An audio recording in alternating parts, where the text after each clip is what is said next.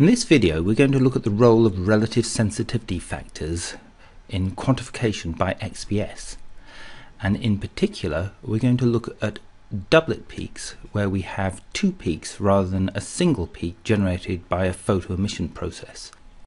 To illustrate the use of RSFs, we'll load some data from a multipack file. This is a binary file in the format of an SPE file, and it contains a set of narrow scan regions that include doublets from indium, tin, aluminium and singlets from oxygen and carbon. The indium 3D provides an example of a doublet where the peaks are separated in energy and we can identify two individual peaks, so we'll make use of this doublet as part of the discussion. For each doublet pair, the element library includes three sensitivity factors, and in the case of this indium 3D we have one that is the largest, and this represents a scale factor if we use both peaks in our quantification. If on the other hand we choose to use the 5/2 peak, we have a sensitivity factor that is smaller, and that's because these RSFs are proportional to the peak area above background.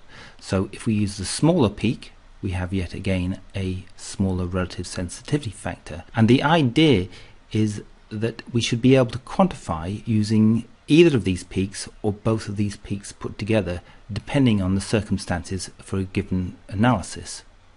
The fact that these indium 3D peaks are well separated and the energy resolution means that we can identify two distinct peaks means that we can choose how we quantify these data based on the peak that we select and the corresponding relative sensitivity factor.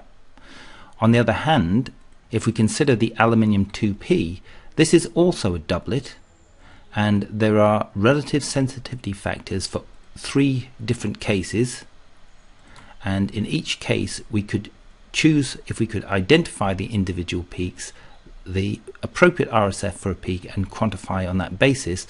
But if we're going to use regions alone, the only option in this case would be to use the aluminium combined doublet and the RSF for the combined doublet. We'll now perform the quantification for these data. So we're going to use this button here, which is Add Regions, but before I use it I'm going to load a tile format file that gives a display that will be useful for analyzing these data. So if I select all of these VAMAS blocks before pressing this button, the Add Regions button, I then create automatically on each one of these VAMAS blocks a region, and the relative sensitivity factor is brought in for each one of these.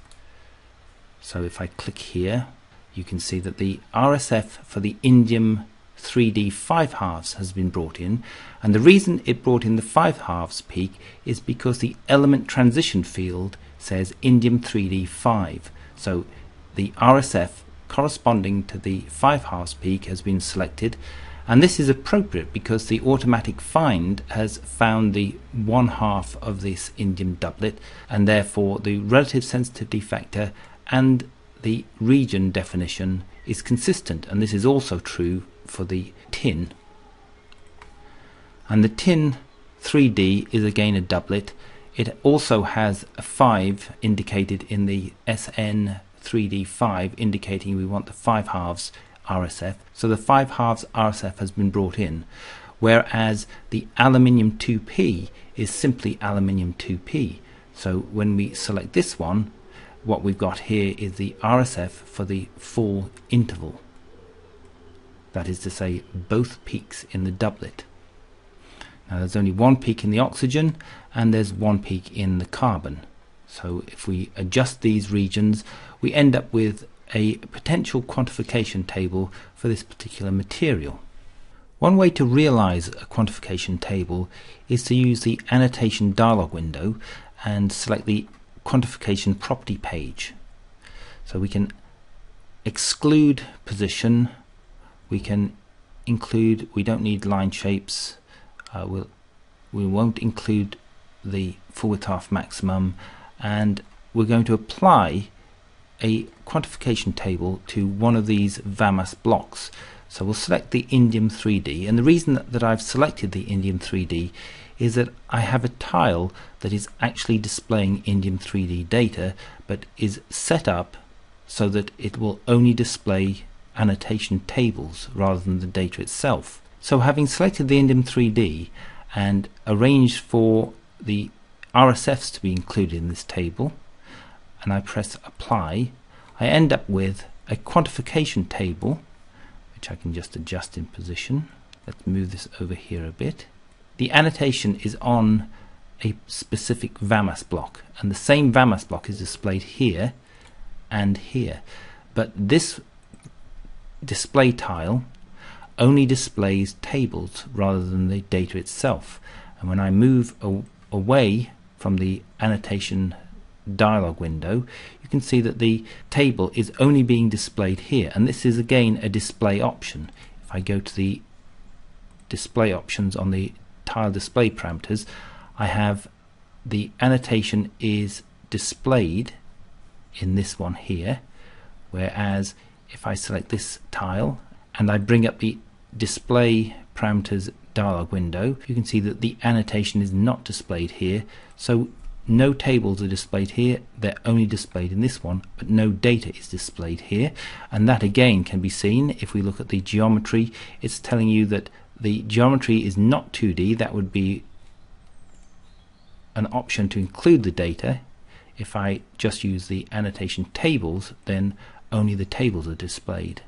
So this is a way of moving tables from a set of data defined on one specific one, but including it as a separate table within a display of tiles.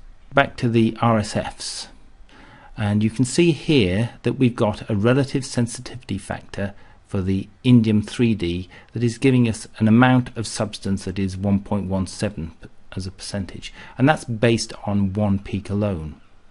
If on the other hand I change the region and alter the region to include both of these peaks, which I might want to do if I want to improve the signal to noise, but you can see that the amount of indium has changed, and what I need to do is then update the relative sensitivity factor. So I specify the name in the region of indium 3D indicating the full interval, and then if I press hash and return, the relative sensitivity factor for the full interval is brought in, and so that the amount of substance is calculated using a new relative sensitivity factor, and we get pretty much the same answer.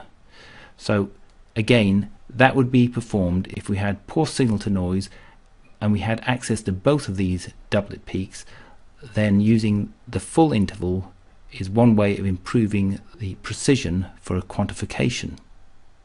Just to complete the discussion about doublets, if we consider an indium 3D doublet, then the origin of the splitting in energy and the relative intensity of these two peaks lies in the way that photoemission occurs.